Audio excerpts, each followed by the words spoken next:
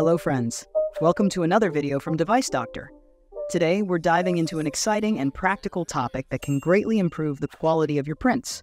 Have you ever wondered why some prints look more vibrant and colorful, while others last much longer? Today, we're going to explore the differences between dye ink and pigment ink and help you choose the best one for your printing needs. Stay with us.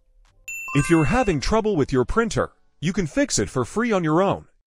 If you have any technical questions or aren't sure which printer to buy, just ask us for expert advice and free support.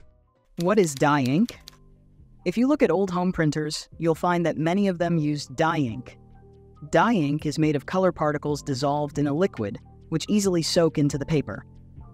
This type of ink is popular because it's cheaper to produce and creates bright, vivid colors. However, dye ink has some downsides. It's not very resistant to water and sunlight, so the colors can fade over time. Additionally, it can cause paper to wrinkle when printing heavy images. What is pigment ink? Pigment ink consists of solid color particles that sit on the surface of the paper instead of soaking in. This makes it very durable and resistant to light and water. Because of these qualities, many professionals prefer pigment ink. It produces clear and precise prints, which is perfect for art and important documents. Advantages of dye ink: vivid and bright colors. If you want to print photos full of life and color, dye ink is a great choice. Fast printing and drying.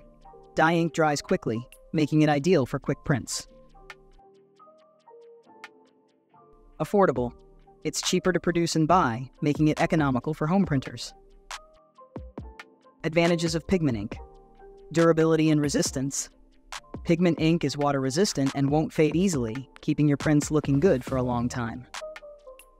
High quality and detail. It creates very detailed prints, which is great for important documents and art. Versatile media compatibility. Works well on matte paper, art paper, and even plastics. How to choose the right ink. Choosing between dye ink and pigment ink depends on your specific needs. If you want vibrant and colorful photos and don't want to spend too much, dye ink is a good option. But if you need long-lasting, high-quality prints that can withstand the elements, go for pigment ink. Conclusion: choosing the right ink can make a big difference in the quality of your prints. By understanding the benefits of each type, you can make the best choice for your projects. Don't forget to follow the maintenance instructions for your ink and printer to get the best results.